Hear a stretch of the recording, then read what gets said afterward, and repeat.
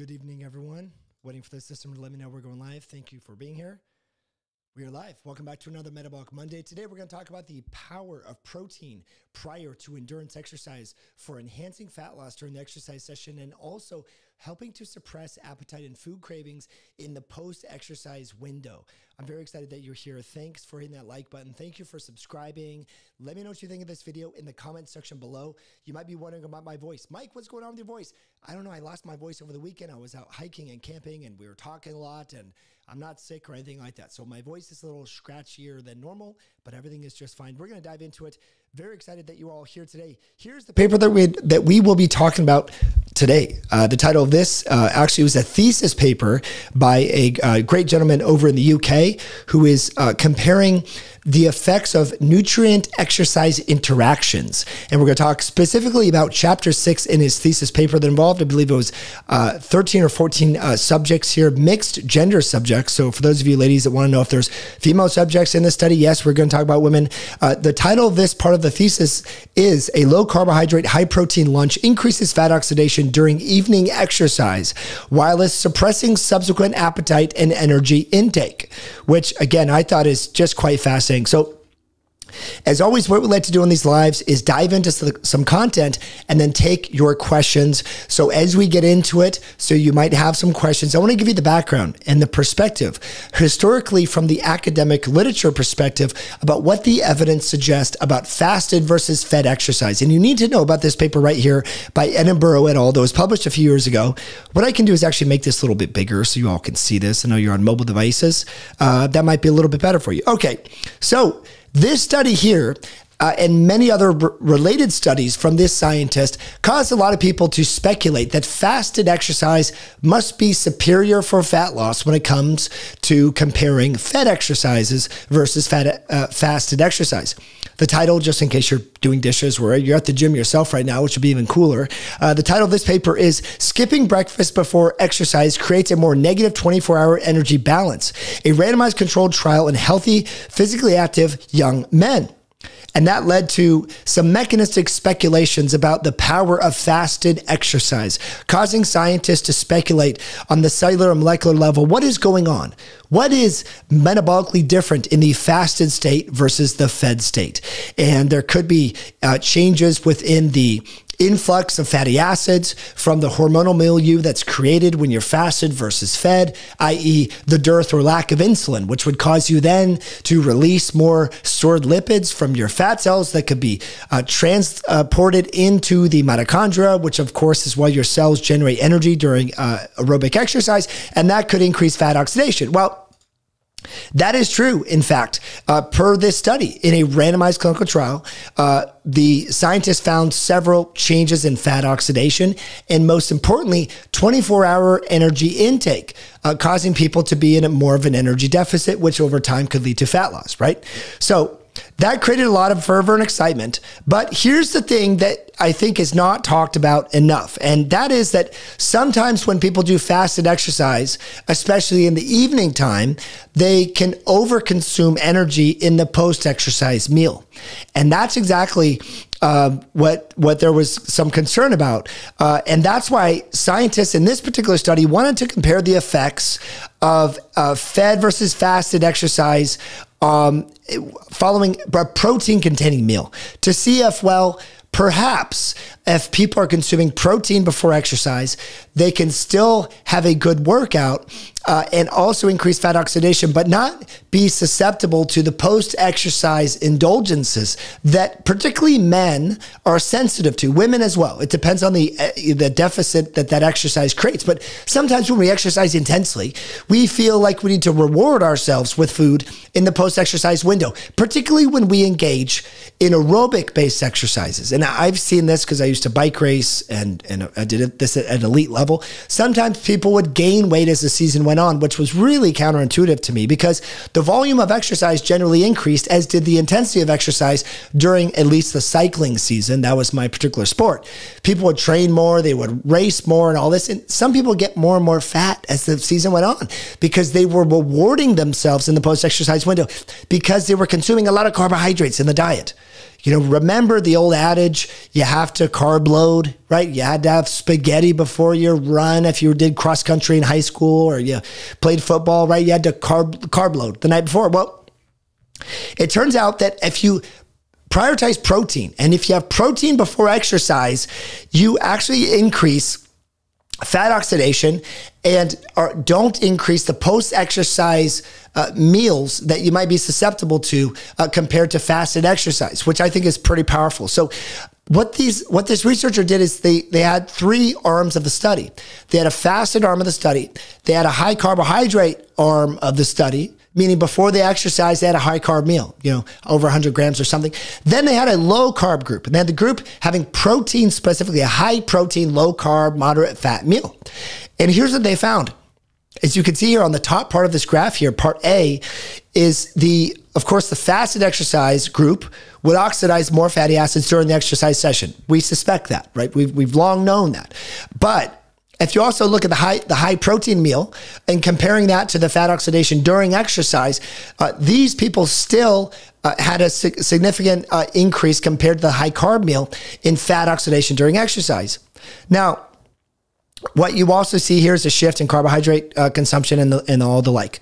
But why is this important? Well, it turns out that when you do straight fasted exercise, it compromises your athletic performance. Now, it's not significant. It's about 3.6%. But if you're trying to split hairs, and for some of you, you're trying to get stronger, trying to get the progress and so forth, and it turns out that if you fast before you train, it does compromise your exercise performance a little bit. Now, again, it's marginal, but 3.6%, I mean, that might be the effect of creatine or branched chain amino acids or some such. So it's important to recognize that there is a difference here, and that's why I want to get into the details of this and talk about how, especially for people who are prone to over-consuming food after they exercise, instead of trying to do a fasted exercise, because we know that might compromise your work output during the exercise session, have some protein.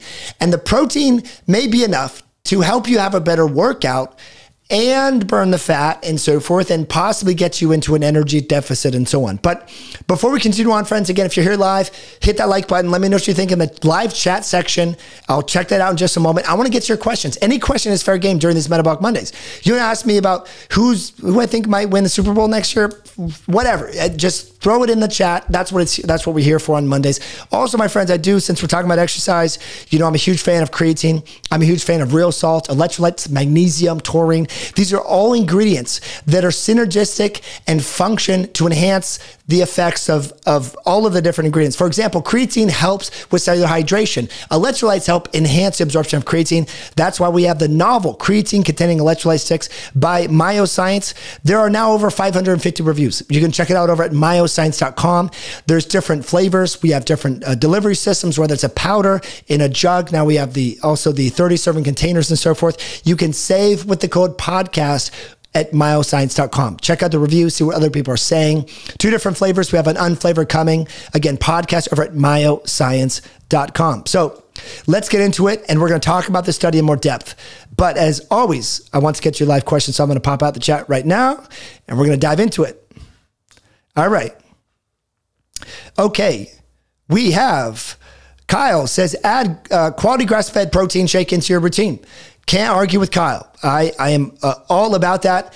And since doing less fasted exercise in the last 18 months, I have put on about 10 pounds of muscle. No anabolic steroids, no SARMs, no whatever. I take DHEA, I take bovine testicular extract. Those are the only sort of supplements with regards to hormones that I take. And it seems to be working well for myself and many others. And I have raw milk with grass-fed protein pre-workout. Anyway, Kyle, love the comment. Thank you for that. Okay. Chris says, my 18-hour fasted pre-workout drink is a cup of clean coffee, a scoop of prime beef protein, and 1 tablespoon of MCT oil. Seems to be working great for you. That's awesome. Love that. Walked 4 hours fasted today. Wow, 4 hours fasted. That's pretty impressive. I like that. Okay. Kimberly says, I ate a lot of carbs when I ran a lot. Yes, the dogma that is now outdated in the endurance athletic community is you have to have a bunch of carbs. Sadly, that is not always the case. Now, that doesn't mean that you can't carb cycle, but most people, their training intensity is low and slow zone 2.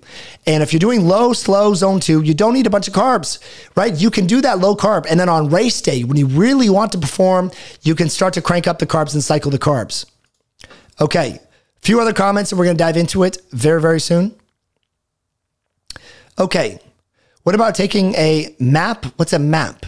Prior to working out, master amino acid pattern. Oh, sure, you can take, isolated amino acids. That's fine. I'm a bigger fan, honestly, of concentrated, a whey protein concentrate, because it has immunoglobulins. It's good for the immune system, beta-lactoglobulin, lactoferrin, and the whole thing. So that's just my bias. Kyle O'Neill says, Mike, what is your ideal ferritin level in men? Yeah, like around 115, 120, something like that. In men, what I don't want to see is high ferritin, over 300. That's generally what I don't want to see. And so if that is you and you have a high hematocrit, hemoglobin, then consider donating blood, especially if you don't live at altitude or if you're on TRT. Okay. Rebecca says, I love the electrolyte sticks. Thank you, Rebecca. Appreciate that. Shannon just ordered some lemon lime, which is great. Fantastic. Okay.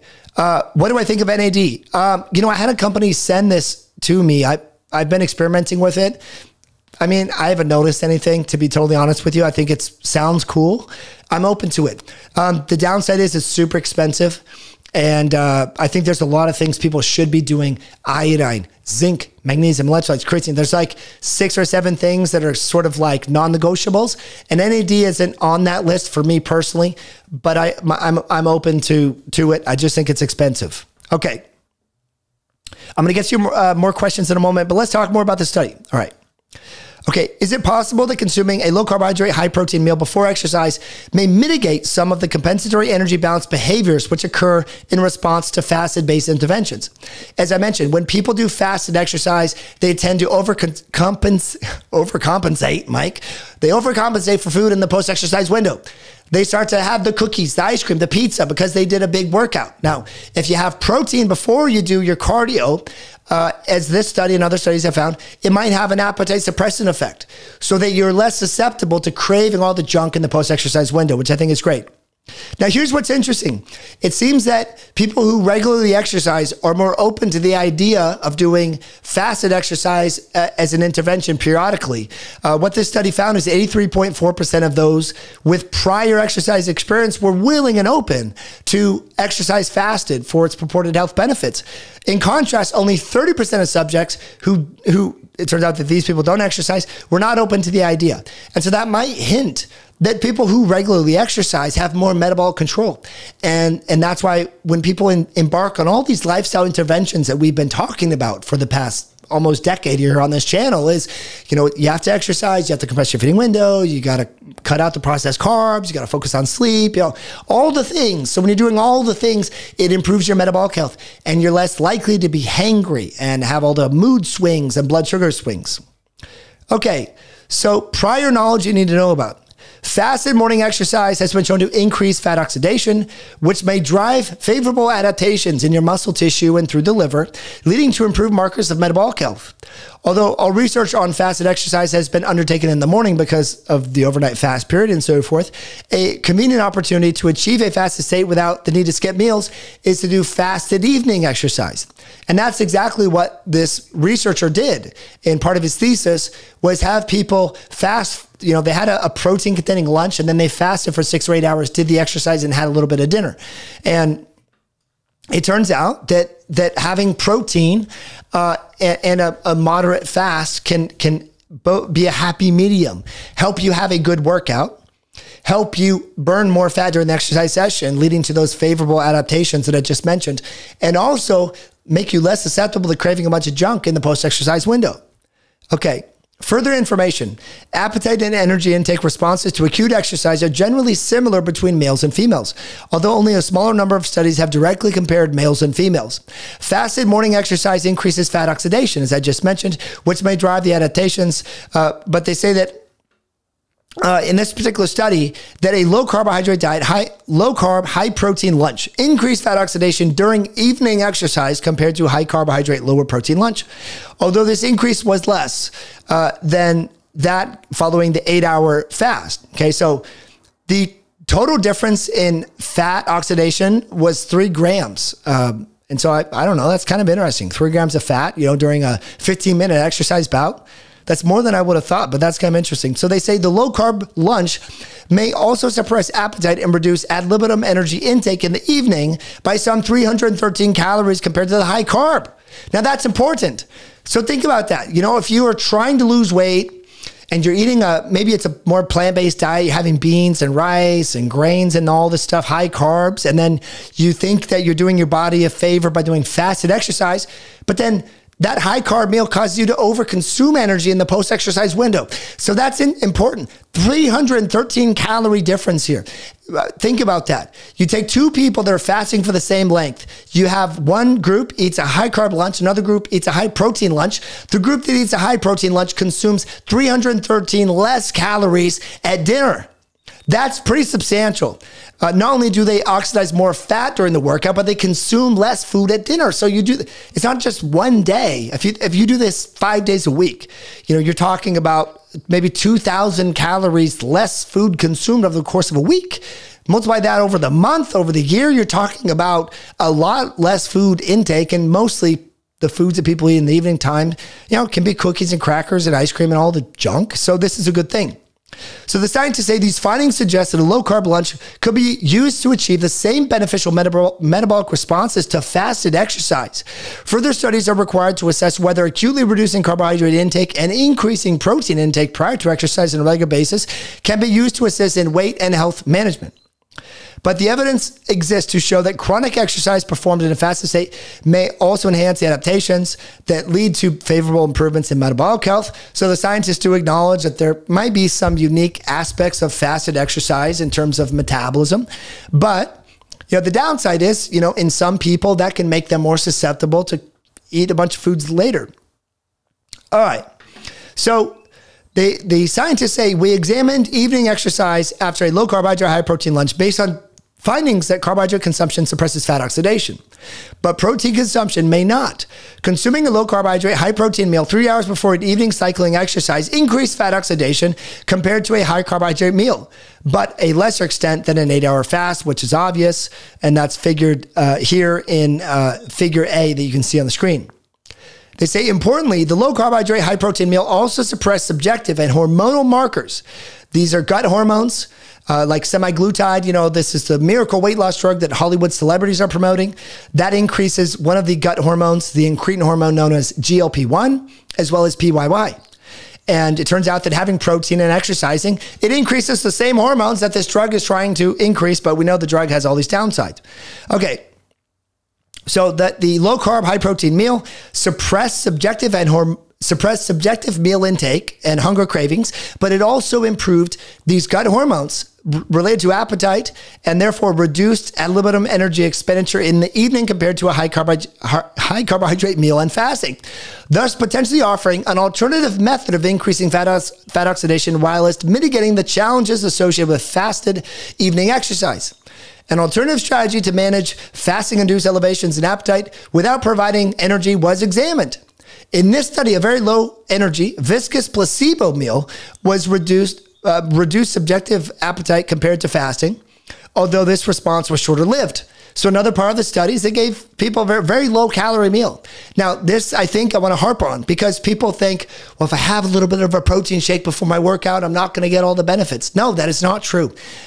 Do what you need to do to have a good workout. I don't know how many times I can say this. It's really important. I see so many comments that people write in our chat and great, well-intended people, but they're so worried about a little monk fruit or a little this. Look, having a little bit of food, if it helps you have a better workout, no problem with that.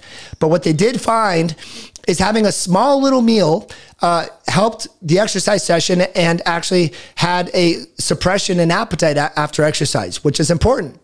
So overall, the findings within this thesis suggest the metabolic benefits of overnight fasted morning exercise might be attained during fasted evening exercise. So if you can't do morning exercise, just don't eat anything between lunch and the time you exercise, and you're still in a fasted state.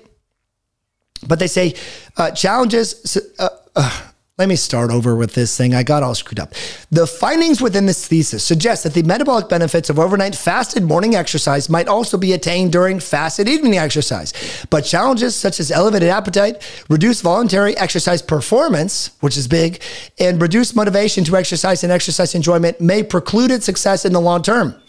Which is why these scientists are saying, hey, look, if you have a small little protein-containing meal, you might still have more energy to exercise and enjoy the exercise more, which would make it a long-term habit, which is good, and so forth. Okay, a low carbohydrate, high protein meal and a very low energy viscous placebo meal may be an alternative strategy. Did I say that? No. To offset the challenges associated with fasting, although longer-term studies are required. All right, now that we know all that, let's, I want to just finish off with what we need to know. In the long-term free living environments, there's been no evidence to suggest that there's any benefit long-term weight loss when people do fasted versus fed exercise. And that's been borne out by a lot of different studies. Although short-term mechanistically, it does appear that pure fasted exercise after 6 to 8 hours of no food does enhance messenger RNA molecules within the skeletal muscle and the liver that might improve metabolic health. But when it comes to long-term weight management, there's really no difference in terms of fasted versus fed exercise. So the take home from this video is, if you are susceptible to consuming food after you exercise in the evening, try having a high protein, low carb lunch or a high protein, low carb snack before you work out. That is that's the video, my friends. But that doesn't mean we're over, because I want to get you live questions. Okay, let's see what y'all got. What do we have here? I might do this on my phone. Sometimes it's easier to see what is going on. Okay. What do we got? And again, thanks for being here, friends. We are getting to the live chat here. So, Mr. Rodriguez says, Mike, do you know the difference between fat oxidation versus burning fat during and after exercise? Yeah, you know, this is a good point. This is what Lane Norton and Alan Aragon and a lot of people talk about. You know, looking at fat oxidation over the 24-hour period is important, but we also want to look over the weeks and months. And that's what, you know, I essentially concluded there is the long-term studies show no added weight loss effects from fasted versus fed exercise in terms of fat loss over the long haul. But short-term 24, 36-hour studies, we've reviewed many of these studies on this channel over the course of the last several years, and do find short-term there is elevations in fat oxidation in a 24-hour period. But does that translate over the course of months and years? The studies don't really show that. So I think this is my super informal way to explain this, and how I think about this is, you know, some days you should do a fasted exercise session. On Sundays, I usually do that. I go for a hike, we go for a walk, we go bike riding, and I don't feel the need to carb load for that. I just do it fasted, and as I get going, I get warmed up, I start to eat food. And so that would be exercising in a low state. And as I mentioned, there are some cellular and molecular studies that show that exercising in a low state may improve messenger RNA products from your muscle and your liver that have health benefits, okay? But you need to do it all the time? Probably not. Okay.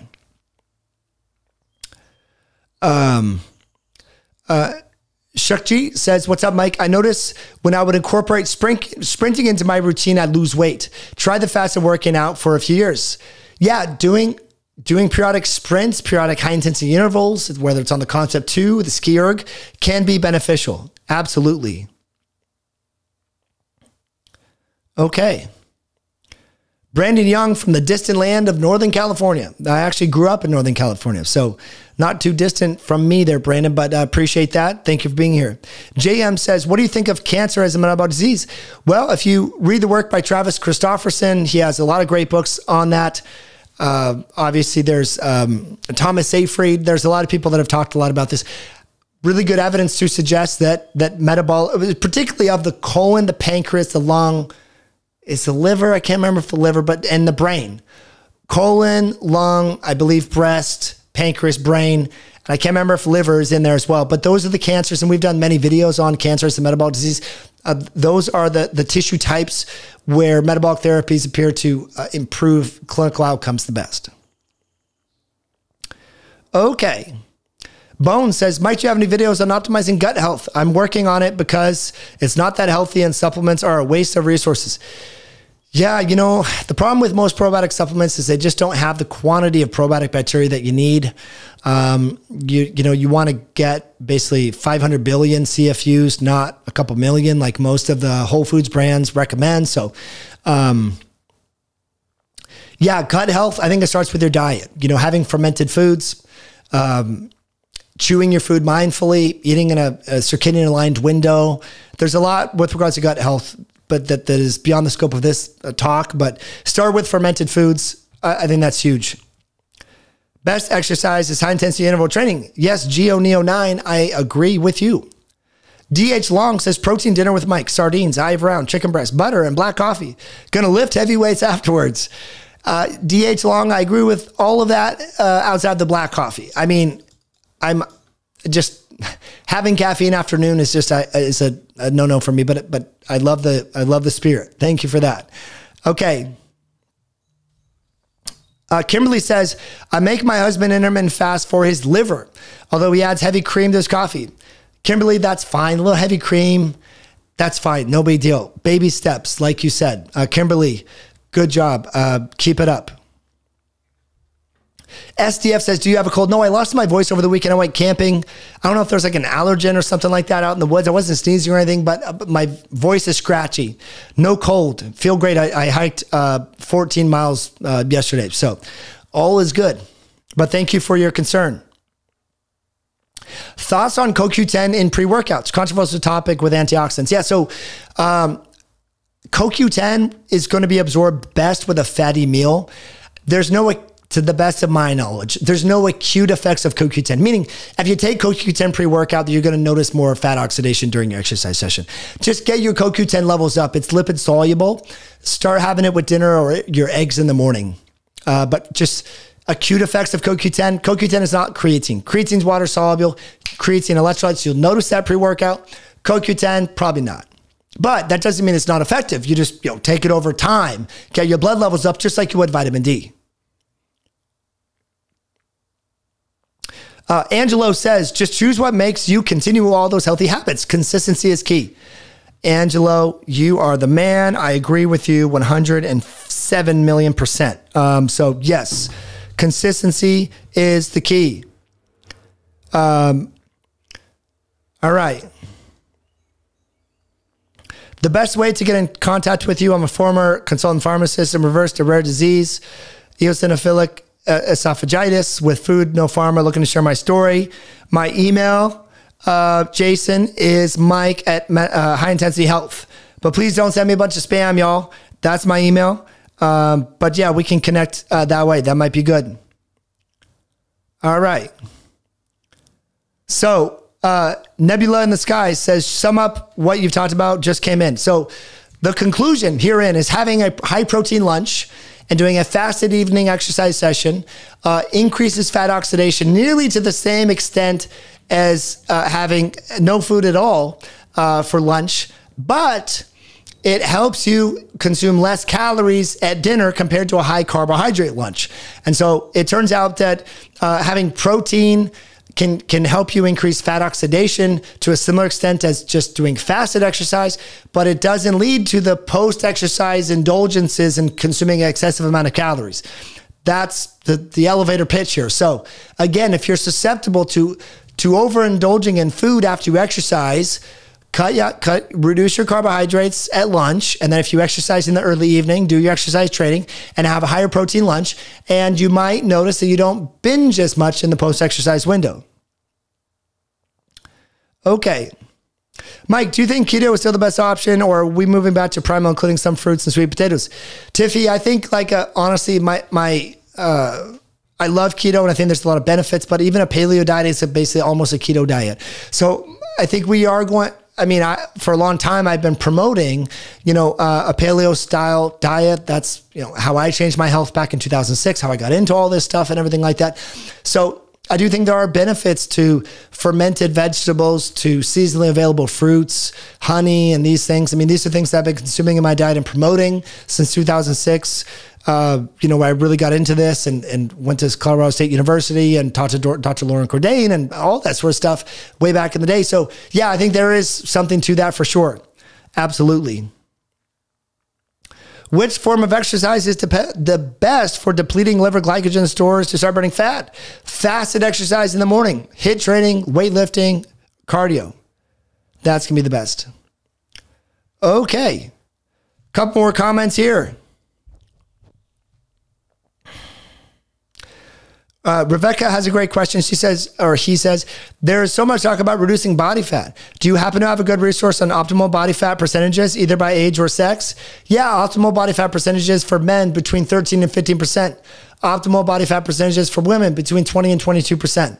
So we're talking about body fat because most people have too much of it. The studies have shown that, 7 in 10 adults have way too much body fat. So that's why we're talking about body fat. Now, 1 in 5 children is obese. Obese. Children didn't used to be obese, so we need to talk about body fat. But I hear you. There are some people that are orthorexic and too lean, and that's a problem, okay? Friends, I just want to say thank you for being here. I'm going to go exercise myself. Had a little yogurt, berries, and whey protein with collagen earlier. But very grateful that you're here. Thanks for hitting the like button. If you enjoyed this video, please share this with a friend. We are live every Monday evening. Very grateful that you're here. Again, hit that like button. That just lets me know we should do more of these videos. That tells the algorithm that people like you should see this stuff. So hit the like button. We have an awesome video coming to you tomorrow morning. More content later in the week. Again, have a great evening. If I didn't get to your question now, I save these chats. I will try to make content with specific regards to your question as well. Have an awesome day. Awesome start to your morning if you're in the UK or Australia right now. And we will catch you all later. Really appreciate you. Have a good night. Bye now.